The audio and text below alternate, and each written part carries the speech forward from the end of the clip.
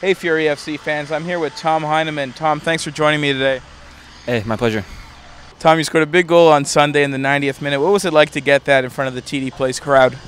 It's always good to score. I think all the guys want to score, and I'm one of them. And it was just an all-around team effort. It was a beautiful brawl from Vinny played in, and just dinked it by him, and we were able to get the point. But thought it was a solid effort from the group, and we should have had 3 points. But we take it and we go to Indy. Now, I mean, it's all about taking steps. What is that step like to get that tie, that late tie, that rallying goal? And what do you take from that and bring that into Indy? Yeah, we've had a string of tough results here. We've been battling to fight our way through.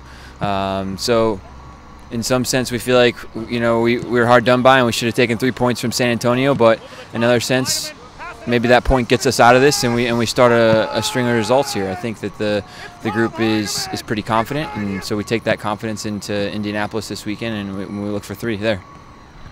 Now, your other goal this season also came in the death. Do you like to be the guy that scored those late-minute rallying goals? I mean, I like any goal, however it comes. So that would be my answer to that. Does it have a little extra effect on you when it is a big goal like that?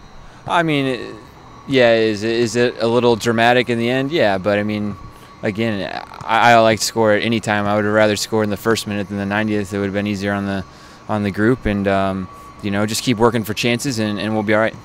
All right, thanks, Tom. Thanks, man.